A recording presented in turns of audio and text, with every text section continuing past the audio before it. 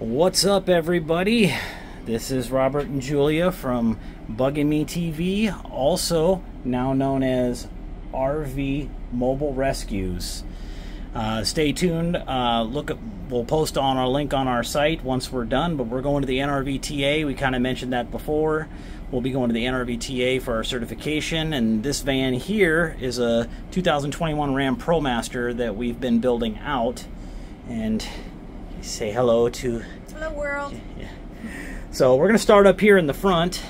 We've got everything running here, and you can see that we actually have our navigation system installed. That's all running, all well and good. And we've got the Reflectix and all of that, but oh, what is this? We have lights. So we'll actually zoom out here. Oh, what's this? We got a refrigerator down here too. That's right, folks, we got our wiring up and running. We've got we're charging some lighting right here that we've been using. And you can see here I got the 12 volt plugged in on the left, which is going down to the refrigerator. And then I've got the USB dongle plugged in, charging the flashlights.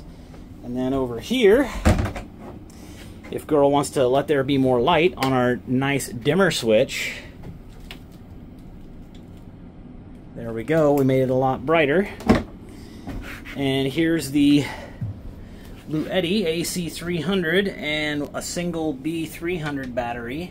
And you'll notice here that I've got 4 cables plugged in, which is for these 120 outlets, which do work. We've already tested them, and you can see we marked them number 1, number 2, number 3, number 4, and there's a corresponding number on each of the wires, so that if for some reason we're not getting power, for whatever reason, we can just check and see if maybe there's something wrong with the outlet. But these are easy to swap because they're just a little screw-in cup on the back of them, and you can just pull the thing right out. It's just a simple extension cord.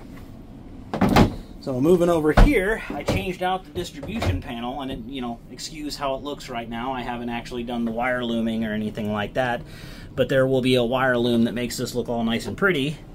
But right here, we've got the marine grade distribution panel, and then right next to it is where the solar disconnect is going to be going. The last little bit of the electrical that's got to be done is the solar panels. So once we've got the wire run, we'll have to take this panel off and run it down. We're bringing it right through here, through the roof. It's going to come straight down through and run down into this. Right now we're not moving anywhere with this because we still have to anchor down the refrigerator. We got to finish anchoring down the batteries. We also have to anchor down this portable toolbox. Right now it's just kind of sitting there.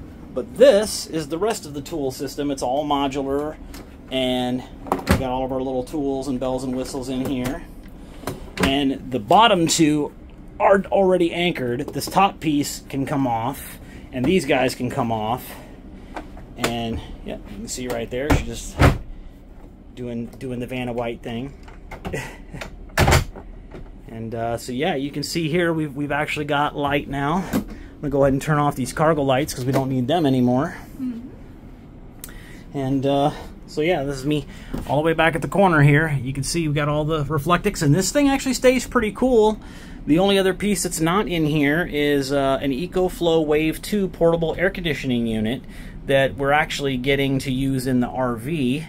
But we can also use it in this. It has its own battery source that'll run for 6 to 8 hours. But if it's plugged into one of these outlets here, I'll be using the battery system in here. And then if for whatever reason I run out of battery and all the coach loses power, it will still continue to run AC. So that'll give us a secondary AC source for the RV when we're doing our NRVTA training. If the power goes out on the pedestal, we have about 7 hours on the coach battery. And then when that goes out, we have an additional 6 to 8 hours on the EcoFlow. So our little kitty cats won't have to worry about having a stroke. And we also got a pet monitor that is cellular, that when it detects that the power has gone completely out, it will send us a notification right away to let us know. It will monitor the temperature and the humidity, but we still know we have a 6-hour window where we can get over there and get it taken care of. So anyway, that's probably way more than you guys needed to know. because this video was intended to kind of show this off, but we wanted to give you guys a little more of a complete picture about what we're really planning to do. And right now, just so you know, this refrigerator, I've got it set in eco mode, and it's currently at 86. If I move this over to full-on mode where the compressor kicks in, it'll start going down a lot faster. I got it set at 32. We're just going to let it run on straight batteries. Right now, with everything running in here, with all the lights on, everything's charging, the refrigerator's running, it was only pulling about 80 watts. 86 at the max. 86 at the max. So that's pretty darn good, and we're going to have 800 watts of solar on the roof. And then we've got 3,076 watt hours on the single battery, and there's enough room in this cabinet to add a second one down the road. The unit will control up to 4.